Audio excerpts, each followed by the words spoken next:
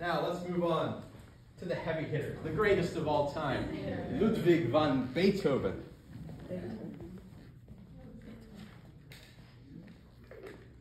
That's not a debate, by the way. Beethoven is the greatest of all time. So at the last recital I gave in 2017, I played the first movement of his Pathétique Sonata. Today I'm playing the third movement. Pathétique sounds like pathetic, but it doesn't mean pathetic. It means emotional, in this case, with pathos.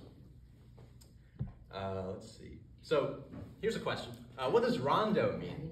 If you can see, the name of the third movement there is rondo. Round, yeah. Any of my students from the past give an explanation as to what rondo means as a form, musical form? I'm looking at that road.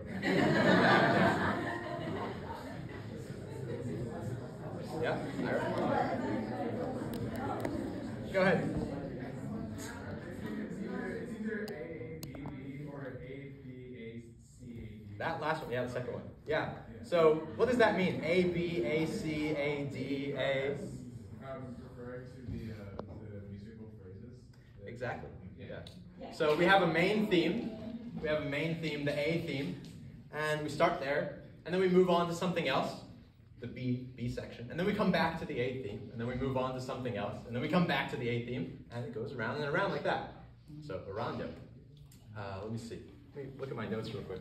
Was there anything else I wanted to mention? Oh, the other thing I wanted to mention is that we're kind of transitioning now. Those first two pieces were very Baroque in character, but now we're moving on to the classical era of classical music. So see if you can notice the differences, and also look out for the main theme. It's the thing I start with, and it comes up, I think, 4 times throughout the piece.